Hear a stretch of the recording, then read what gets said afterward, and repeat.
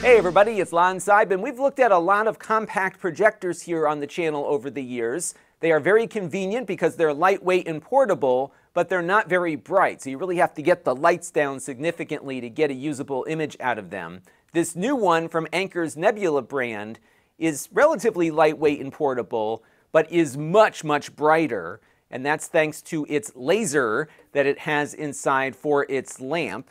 And this one is called the Nebula Cosmos Laser 4K. There's also a 1080p version available. And we're going to take a closer look at this device in just a second, but I do want to let you know, in the interest of full disclosure, that I paid for this with my own funds. All the opinions you're about to hear are my own. No one is paying for this review, nor has anyone reviewed or approved what you're about to see before it was uploaded. So let's get into it now and see what this projector is all about. Now, the price point on this projector is rather steep. The 1080p version sells for about $1,700.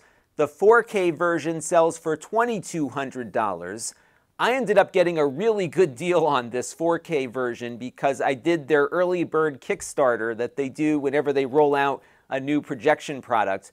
And I paid $999 for the 1080p version, and they made a mistake and a 4K one showed up. So at some point they might ask for this back and I'll swap it out for the 1080p version. But what you're going to see today is the 4K version of the projector.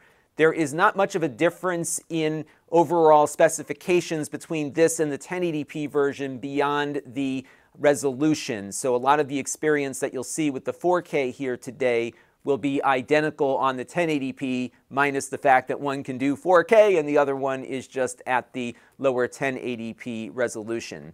They rate the brightness on this one as 2400 ISO lumens, and I will largely agree with that assessment. It is quite bright.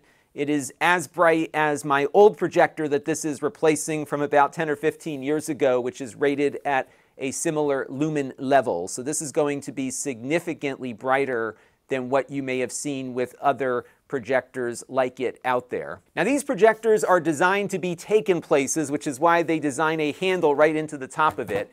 It is a bit bulky though. It weighs 10.7 pounds or 4.85 kilograms. It is much larger than some of the other Nebula projectors that we have looked at recently. This is their Mars 2, and you can see there is a pretty big size difference between these two, although this one is almost 5 times as bright as this little one here, which is why it is larger.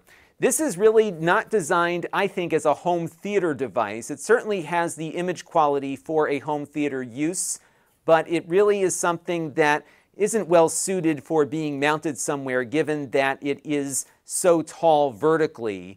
And a lot of these home theater projectors are more horizontally designed so you can mount them in the ceiling and keep them out of sight. So this is something you're going to bring out and then put away when you're done with it. There is no lens cover here on the front, so you're going to want to keep this clean and maybe find a carrying bag for it or something like that. Just to prevent its safety sensor from getting tripped by dirt on the glass. And I'll show you that safety sensor in a little bit. Unlike the other Nebula projectors, this one does not have a battery on board, so you do need to plug it in. When it's at full brightness, it's going to be drawing about 150 watts of power, so you will definitely need a pretty big battery to plug it into if you do plan to go without grid power. Now, this is not a short throw projector, so you're going to have to move it pretty far back from your projection screen to get the maximum image. They recommend a max image of 150 inches, which requires you to move the projector back about 14 feet from the screen, or 4.2 meters. When we hook it up in a few minutes, the example images you'll see are at about half of that distance. So we're going to have about a 75-inch screen at approximately 7 feet from the wall that we're projecting on. Now, like other Nebula projectors, this does integrate an Android TV, but you have to install it first before you get up and running. So what you do is you take off the back panel here. You will find this little Nebula dongle in the box, and you just have to plug it in and insert it. If you forget to insert it, you will be given a reminder to do so, which tells you to please insert your dongle and explore all entertainments. The translations are as good as always there. This dongle, by the way, they sell separately, and I tested it a little while back, but never got around to reviewing it. It's a very low-end Android TV experience. It's not a great Android TV, but I think for a projector it's fine. This does support Netflix. Many projectors don't. And you will get 4K HDR on Netflix and other apps that support it on this device. On the 1080p one, of course, you don't get 4K, but you do get the HDR. So it is a very full-functioning Android TV, complete with Chromecasting, and that was nice to see on here. And I also like that there's an upgrade path down the road. So at some point, if this one goes obsolete, you can swap it out and stick in another one. It is running Android 10. I have no idea if they will go to Android 11, so just bear that in mind, but it does have that fully functional Android TV in there. Now, for a premium projector, I was kind of disappointed with its lack of connectivity. So all you've got here is an HDMI input. That is it. You can use it as a Bluetooth speaker if you want, but beyond that, the only video input is through this HDMI connector or perhaps through the micro HDMI that dongle uses inside of the panel here. Your power goes in here, so the power supply is integrated, so that's one less thing to carry around. There's no power brick. The USB port here is for the Android TV. This is basically an on-the-go port, so you can plug in memory cards and other things that have media on them for playback. One thing that does not work with the dongle, and I found this out when I tested it, is that it doesn't support Ethernet. So it's really just there for maybe a keyboard or a mouse or plugging in some USB memory stick. You also have an auxiliary audio output here if you don't want to use its internal speakers. Now it does come with a remote control. This works mostly though with the built-in Android TV on board. But it's your basic, kind of cheap feeling Android TV remote. It does support voice control for the Google Assistant and whatnot. And of course, you've got their sold real estate here at the bottom for popular apps. There's also a control panel on the top here that will illuminate when you touch it. And this is how you get into the projector settings. To manage the projector settings remotely, there is an app you can download for your phone, but you don't get all of the projector controls on the remote, because again, this is tied in with the Android TV. Now this has a great set of speakers on board. It has two 5-watt tweeters and two 10-watt drivers. They're located on each side of the unit, so everybody sitting around this thing outside is going to hear it quite well. It's got a good range of sound, it carries, it's got some decent bass to it as well. So you're likely not going to have to hook up any additional speakers for an outdoor movie night. And because it's so bright and the image is so clear, as you'll see in a minute, I think it does really well for that activity. And I think that's largely what they designed this for. It's not surround sound though, so if you are looking for Atmos audio or something, this is not your product. And again, I think for home theater usage, there are better projectors that would integrate with a home theater receiver. But for outdoor movie nights or setting up something in a gymnasium or something, this will, I think, do a great job of that. There is a fan on board, of course, because it does have to keep that laser cool. And for its brightness, it doesn't generate all that much heat, and the fan is not very loud. So the laser does consume more power than an LED, but far less than a traditional lamp might at the same brightness. So you're going to get a great image without a lot of energy consumption and not a lot of heat generated. And they rate the laser here for 25,000 hours, which is significantly more than what you'll get out of a traditional lamp. Let's take a look now and see what this looks like under a couple of different lighting conditions. So we're going to begin with a bright room with the lights on, projecting against just a white painted wall.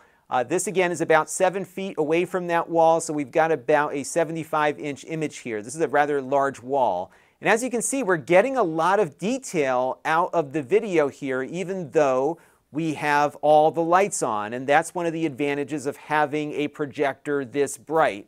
You do lose some contrast because of the nature of things here, but we've got a very visible image. And if you were to walk into an office with this thing to do a PowerPoint presentation or something, you're going to be able to see it without having to mess around with the blinds or the lights. But things get a lot better when you turn the lights off. Let's take a look at that. Okay, so here we have the lights on as we saw a minute or two ago.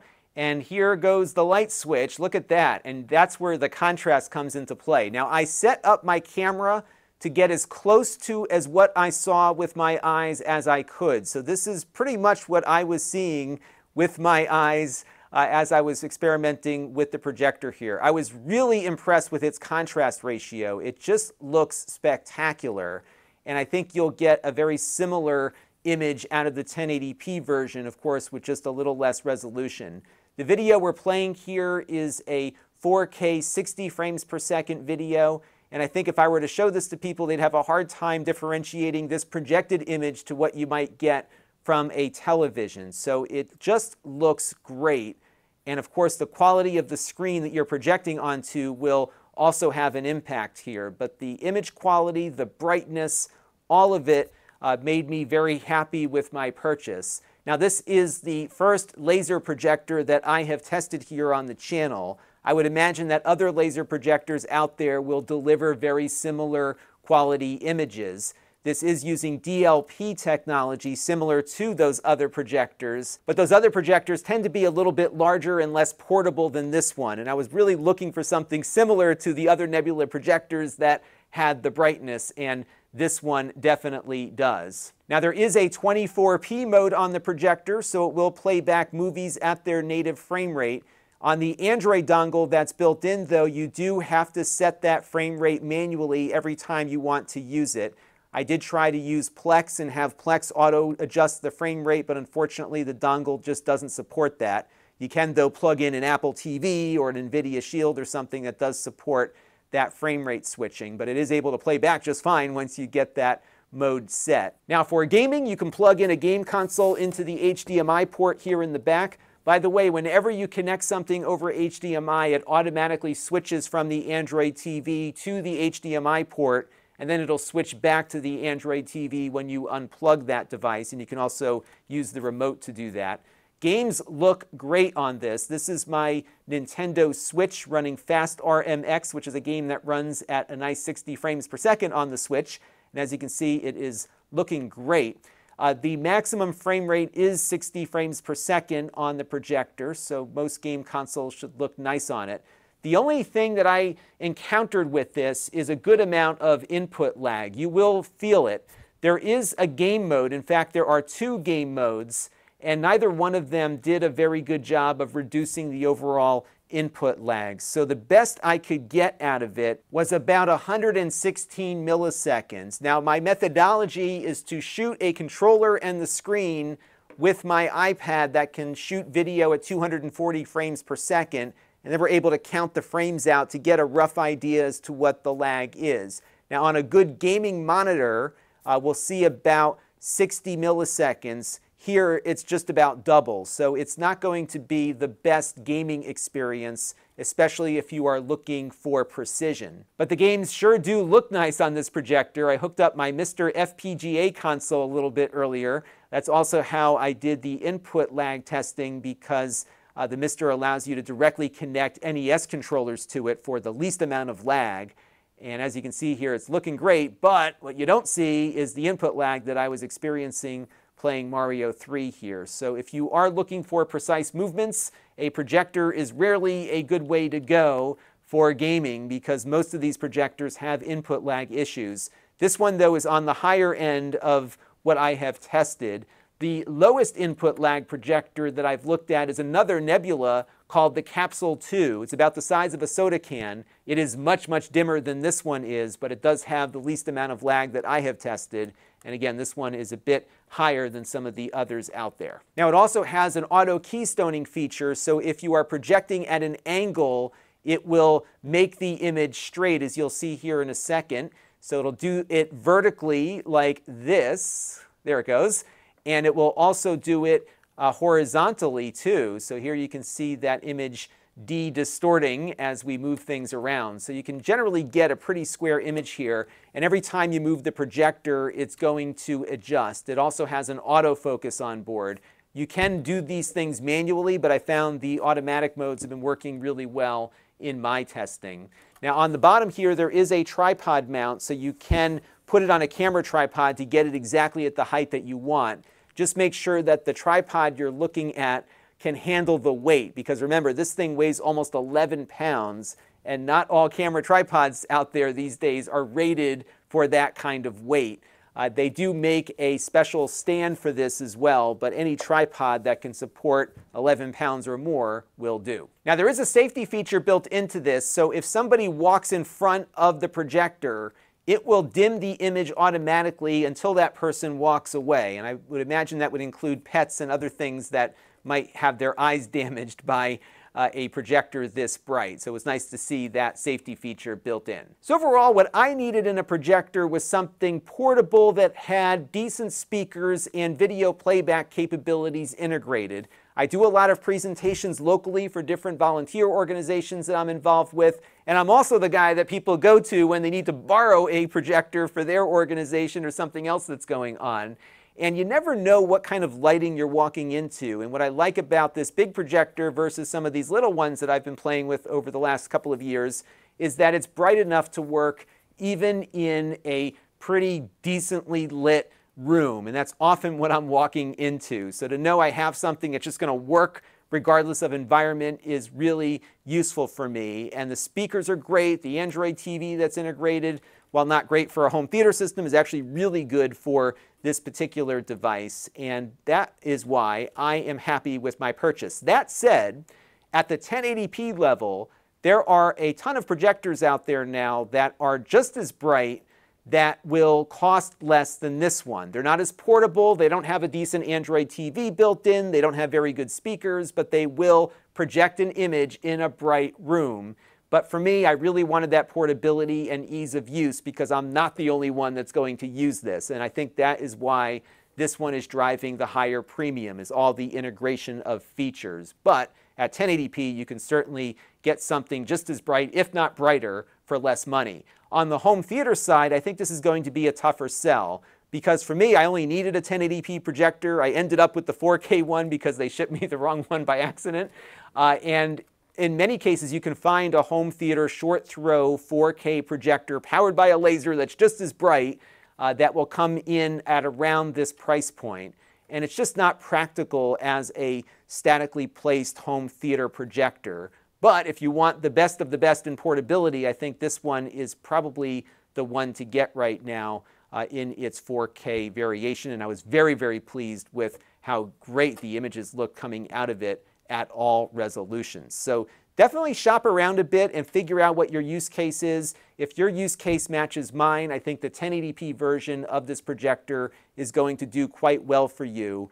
And although it might cost more than a projector with a standard bulb, you don't have the consumable cost of a bulb that has to be replaced every couple hundred hours. This one, they claim, will go for 25,000 hours, which is a good long time. So that is going to do it for this look at the Nebula Cosmos Laser 4K. And until next time, this is Lon.TV. Thanks for watching. This channel is brought to you by the Lon.TV supporters, including gold level supporters Jim Tanis and Tom Albrecht,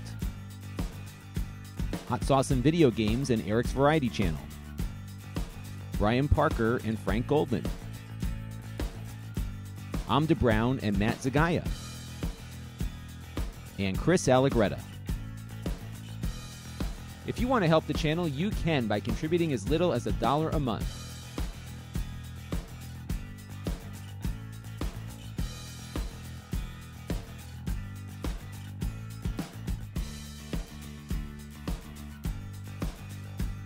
Head over to lon.tv/support to learn more.